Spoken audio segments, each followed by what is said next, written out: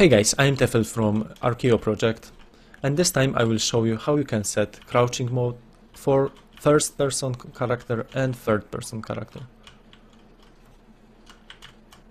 Okay, so this is our first person mode, and as you can see I cannot walk through this wall. It's because crouching mode is disabled right now. So everything what we have to do is just going to first person character, and in our character movement, just going down, we need to movement capability and add can crouch. If we select this, we can just go to our controller, but we need to create one. So just game mode, create new one, game mode, and the same for player controller, new player controller. Okay, and right now I can just get my event graph, and when control key is pressed,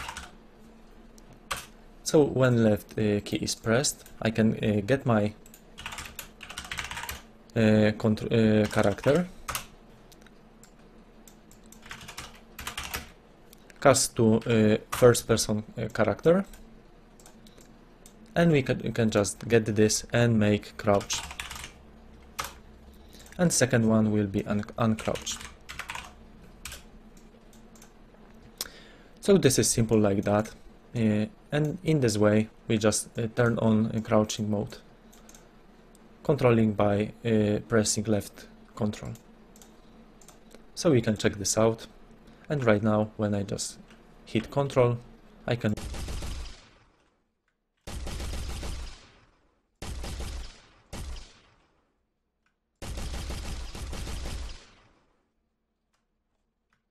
Okay, so this is our third person character, and like before, we cannot just walk through this wall. When I press Ctrl, we can just walk through, but this character is missing something. It's missing animation of crouching, yeah? So we have to do something with this right now. Okay, so everything what we need is just two animations of crouching, crouching idle and crouching walk forward. One blend space and animation blueprint, where I will just set this state, yeah, of crouching. So we can start from duplicate this blend space, and I can call it third person crouching. So right now I have it right here, and I can just remove this middle animation, move this here, and use my idle on the bottom, and when it's 300 I just crouch walk forward, yeah, and change speed to 300. It should be fine. So we have from 0 to 300. Okay, so character is crouching forward and idle. So we can just use this blend space. So we go to third person animation blueprint, and we need to add variable is crouched. Because we have a crouching state enabled, we can just cast to third person character and get is crouched. And we can set this variable right here. So just linking this. Okay, and this variable will be controlling our animation state. So I just create one state.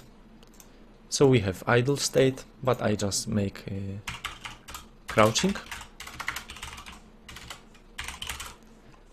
Two-way transition. When it's crouched and when it's not crouched.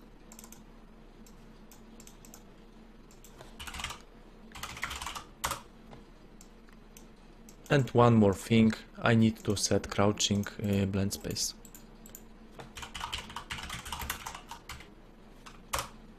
Of course, speed will be controlling this blend space as well. Okay, when I compile, save, it should work. Let's check this out. Yeah, And right now this character is crouching, is using this animation, so everything works. I hope you like this short guide, and of course, see you next time.